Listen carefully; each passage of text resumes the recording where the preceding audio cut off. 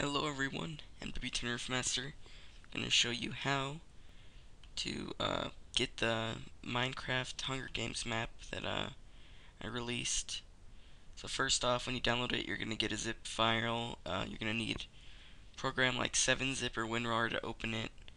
Actually, I think you can use Windows, but it'll take longer that way. First off, you're going to want to open it up. If you didn't pay for WinRAR, just X out of that.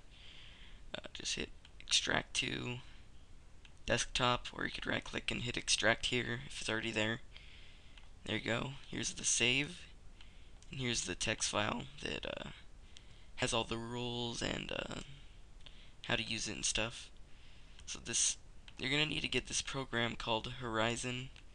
It's created by a website called Xbox MB. The website's down right now due to them having to change who's hosting their web address. So uh, I'll post a link to download this program. It's not a virus, I promise. It has a bunch of other modding stuff for the Xbox 360. And you're also going to need a USB flash drive. You're going to need to format this in your Xbox by plugging it in, going to Settings, Memory, and then it'll show up with your flash drive. If you've already formatted it, it'll tell you how much memory you have on it. Otherwise, click on it and you can format it right on there, and you'll be good to go to plug it in. When you open up Horizon, it'll look like this. It'll tell you that it has to run in online mode, but once you plug in your USB, which you should copy, it doesn't matter, just a Minecraft map onto. Just like start up a map and then move it onto here so you can get this stuff. See, as you can see, I modded my Midnight Club LA, but yeah, you should just have games and then Minecraft, then New World or whatever you call it. This is the Hunger Games one, so as you can see, this is the one on your USB. We'll have your profile ID, device ID, console ID, leave the title ID.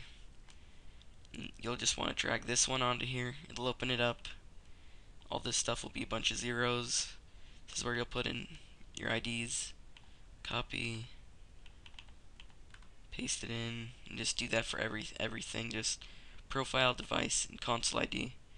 And then after you do that, you're going to want to hit save, rehash, and resign. It'll say it did it. And then you'll go back to your device by exiting out of those. You'll get this save, the one that you had on there previously. Hit delete. Say yes, you want to delete it. You can just drag it right up here.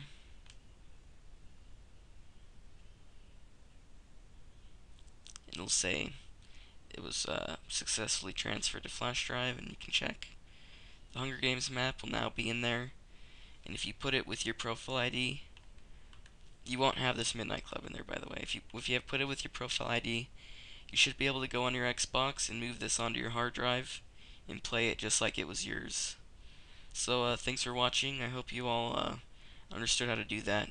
I don't think it was too confusing, but if you need any clarification, just send me a message, and I'll definitely show you how to do anything else you may have questions with. So thanks for watching.